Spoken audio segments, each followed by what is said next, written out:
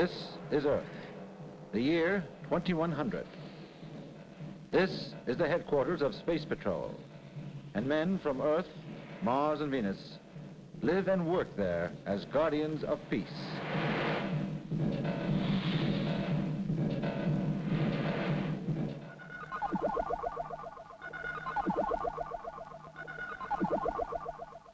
Your new machine is interfering with my radio, Pop. Don't be silly, Cassiopeia. And don't call me Pop. What is the machine for, Professor Haggerty? Translating the language of ants. I'm not interested in ants. Please, Pop, see if you can fix this. Oh, bejeebers. It's cold in here. I am astonished you have an old-fashioned electric fire. Well, I like the look of it. How odd. The radio's working. It's gone wrong again.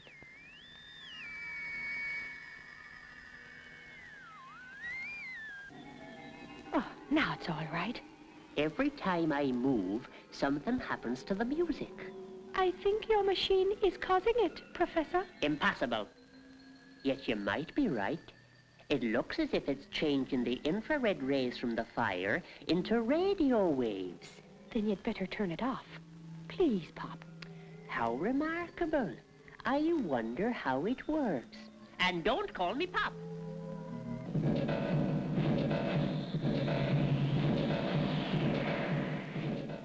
Did you enjoy your weekend, Colonel Rayburn? No, I worked non-stop. Is anything wrong? Plenty. We'll have to evacuate all the colonists on Pluto and close the mines. Why? Get Space Survey to throw a diagram on the screen. Then come in and I'll explain.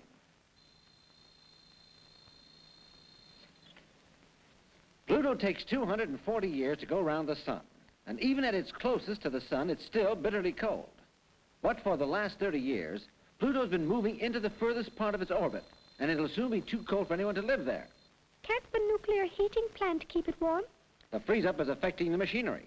But if Pluto's evacuated, we will not get any more plutonite.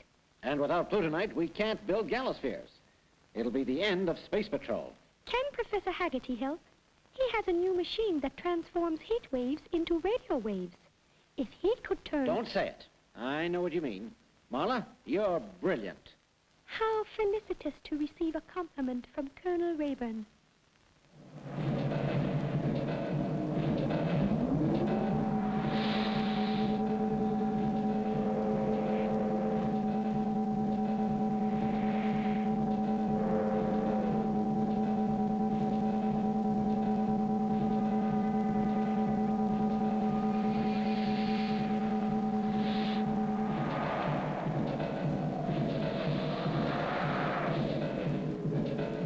That's the story, Professor.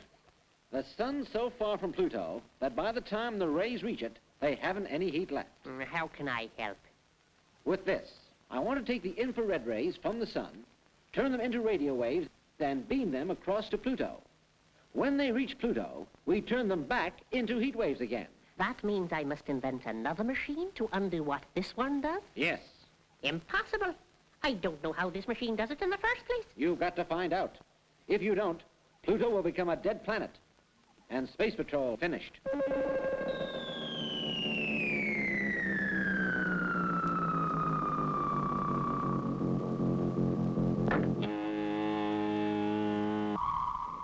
It's good to be on Earth, Captain.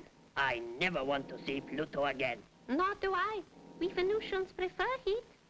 Will Captain Larry Dart report to Colonel Rayburn? Maybe he's going to send us back to Pluto. Want to come, Slim? I didn't join Space Patrol to be transformed into an iced lollipop. That reminds me, I'm hungry.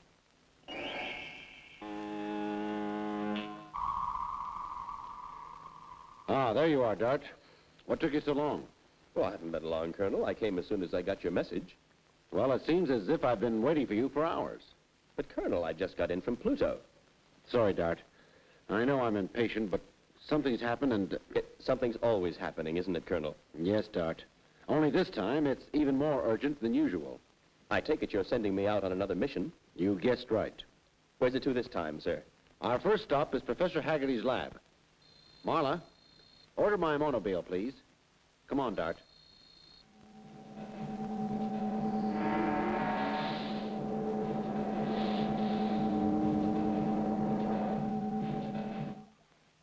Now, I'll explain the way me idea works.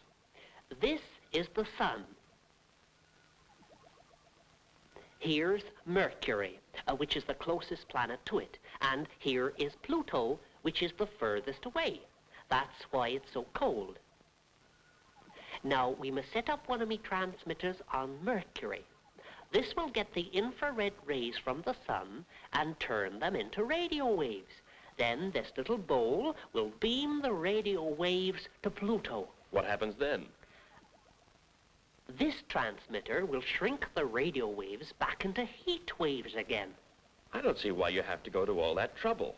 Can't you get a transmitter to beam heat waves to Pluto without changing them into radio waves? My dear boy, you might be a captain of Space Patrol, but you know nothing at all about science. The heat waves wouldn't remain hot until they traveled as far as Pluto. That's why we must turn them into radio waves and beam them across space like that. I see. I suppose you want me to put up the transmitter on Pluto? No. Another galasphere is already on its way there to set one up. Your job is to put up the transmitter on Mercury. The boiling planet? If you don't want to go, I can't force you.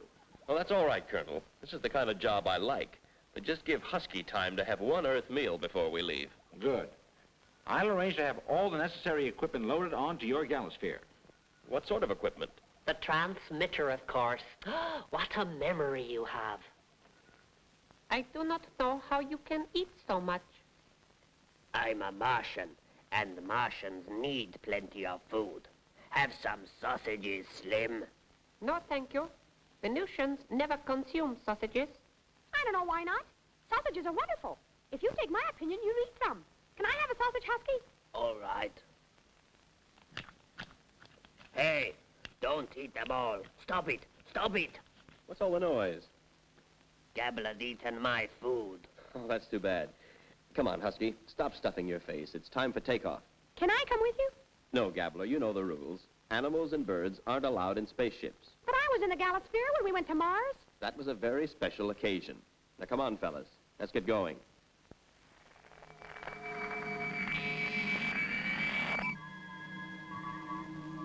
Mason unit gaining speed. All in order. Ready to lift. Takeoff program starting now.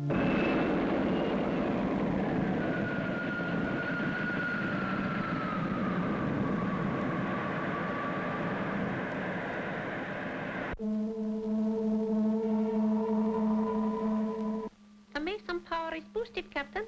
In 4.5 minutes, we will attain 66,000 miles an hour. Husky, boost the gravity repulsion field. I have already done so. Then let's go into the freezer. Galasphere 347, calling control. Central control to Galasphere 347. Come in, please. We're going into the freezer. I'm setting automatic time control to operate for 3 days, 4 hours. Message received. If an emergency arises, we will use the Zergon ray to switch off your time control.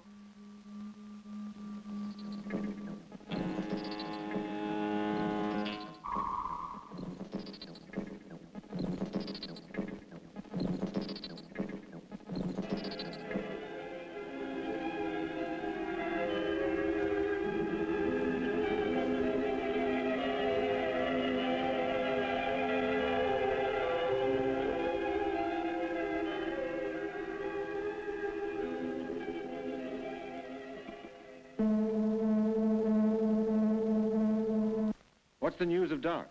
He is still in the freezer. Fine. Get me Pluto, will you? I already have them on a sonar beam. You think of everything. A Venusian has the facility never to forget.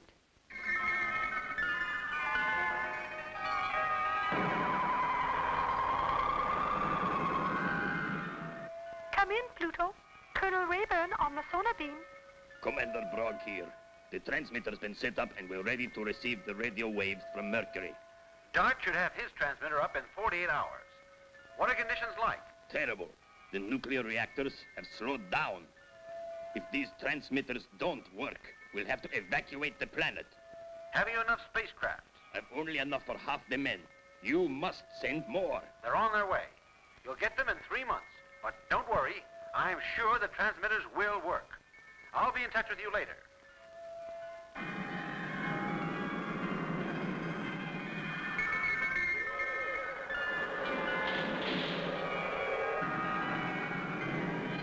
Commander, What is it? the nuclear heating stopped. What? It's broken down completely. How much reserve heat have we got left? Enough to last 18 hours. After that, we'll be dead. Let's get out of here. We've got spaceships. Not enough. 3,000 men will have to be left here to die. At least save as many as you can. We've got to give the transmitters a chance. I'll call Raven. 18 hours of heat left. What a disaster. Marla, Yes, Colonel. is Captain Dart still in the freezer? He has just come out and is on the video screen. Good. We're nearing Mercury, Colonel. Don't waste time when you get there. Pluto will be frozen solid in 18 hours. You must get your transmitter working before then. I don't think we can. You must. The lives of 3,000 men depend on you. 18 hours to set up the transmitter? Impossible. We haven't got 18 hours.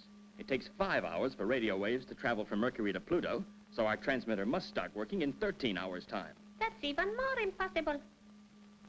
Mercury's on the screen now. It's not the place I'd choose for a vaccination. You mean vacation. What's our speed, Slim? 20,000 miles an hour. Switch to primary drive. We'll land on the dark side. It's cooler. Then we'll load the equipment on our hover jets. They'll never be able to lift it. Yes, they will. Gravity here is 1/3 what it is on Earth. We're approaching the dark side now. I'll switch on robot control.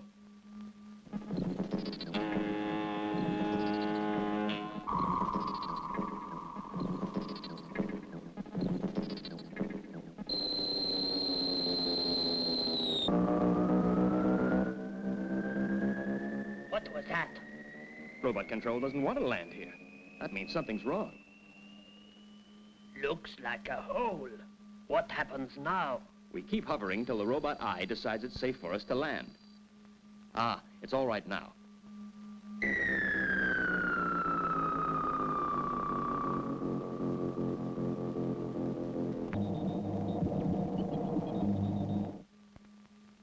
I hope I can walk in these shoes. What are the spikes for? To keep your feet cooler. Keep your walkie-talkie switched on all the time. We've only 12 hours left. Dart should have unloaded the equipment by now. Shall I call him? No. I don't want to waste his time. How many hours has he got left? 11. All the equipment is ready, Captain. Prepare to lift.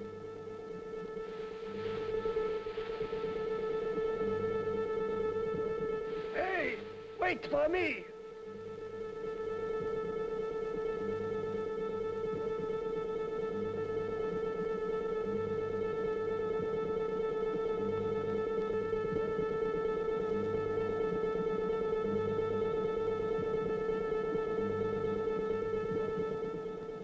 Never fix the transmitter in time. We must. Otherwise, 3,000 men will freeze to death.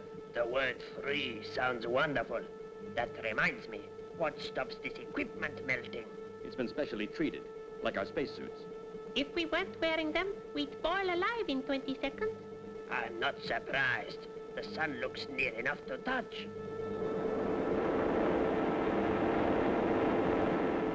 Come on. We must set the transmitter up on the highest point.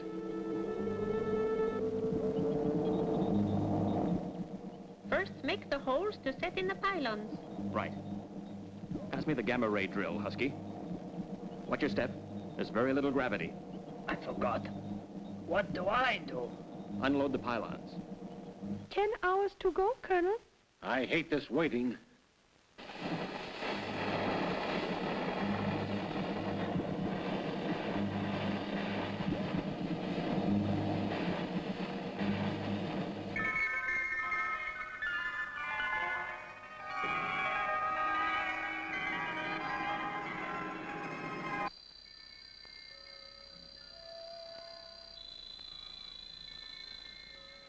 Men have already frozen to death in one of the mines. I hope Captain Dart is hurrying. Ooh, it's getting colder. There are 9 hours to go. These girders are so light I can't lift them with one finger. That's because they're made of plutonite.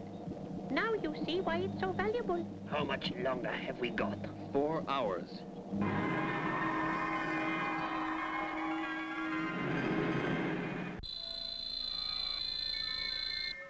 ice is getting thicker every second. If we don't leave soon, we'll all die. Our spaceships won't start if they get any colder. We must wait. There's still 3 hours to go. I don't like the look of this transmitter. What's wrong with it? It's not firm enough. We've set it as far into the ground as we can. I know, but I don't think the ground's firm enough. Look, one push and it's already shaking. I'm sure I could knock it over completely. Look out! The whole base is giving way. Come on, jump for it.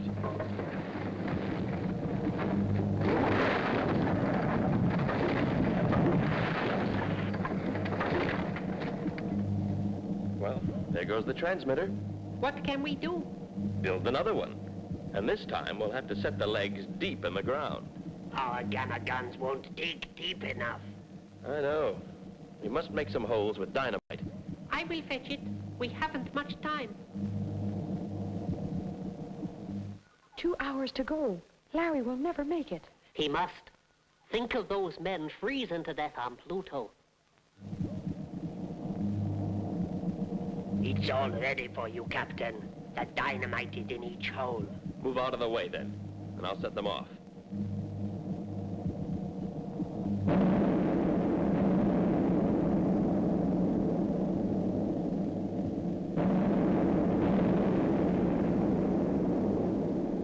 There. That's done it. Come on, boys. We've no time to waste.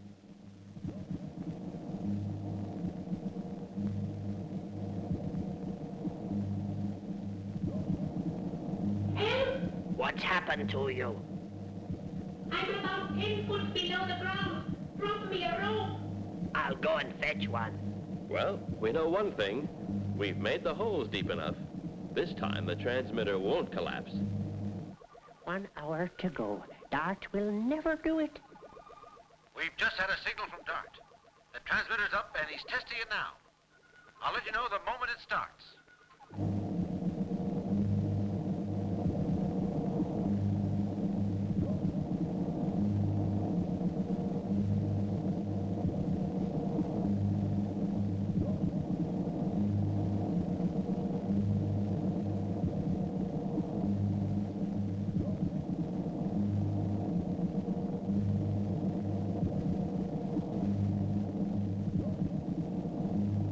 I hope Captain Dart switches on soon. Otherwise, it will be too late. How are you doing, Captain? I've just got my fixing on Pluto. Ready to switch on. Wonderful. Pressure must build up for 45 seconds before the radio waves begin transmitting.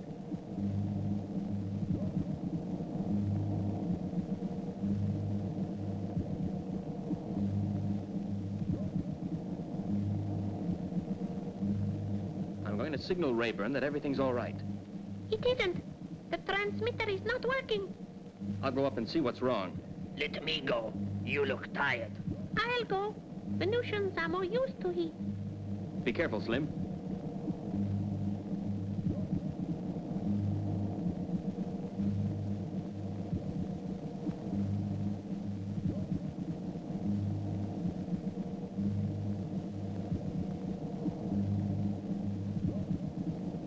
Will it matter if we're a few minutes late starting? It'll mean death to the men on Pluto. Their reserve heating finishes in 5 hours and 9 minutes. That means we've got 9 minutes to get the transmitter working. How you doing, Slim? I have located the fault. Should I come up and help you? I can manage. There. It is ready. We've made it, Captain. The transmitter's working. It will be in 45 seconds. Come down, Slim, or you'll get a dose of radio waves. They're not harmful. These would be. Hurry. There's only 30 seconds left. Very well. Captain, What's wrong? my shoe is caught in one of the girders.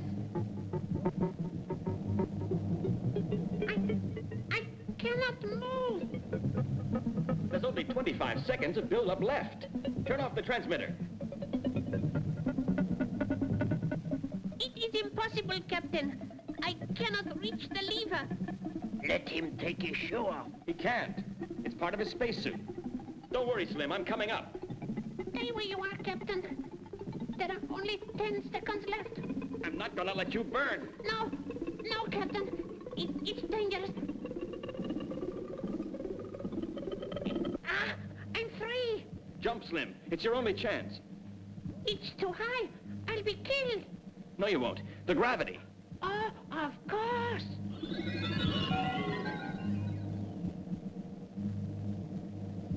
That was a close haircut, all right. A close shave, you mean? Never do I want such excitement again. Neither do I. But at least Pluto's saved. Phew. Let's go back to the Gallosphere before we get fried. Talking of fried, I could do with some chips. You and your stomach.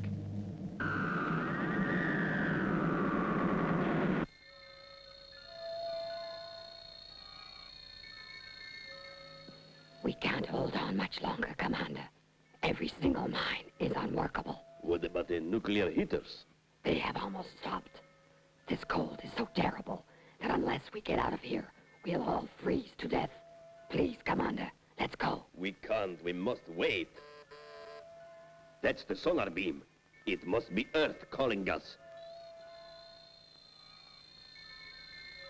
The transmitter's working on Mercury. Your worries are over, Commander. I'll tell my men at once. Thank you, Colonel. I never believed you'd do it. I didn't do it. It was Larry Dart and his crew. They are the ones who saved you. I hope you will thank them for us. They have saved our lives. They only did their duty, Commander. They are members of Space Patrol.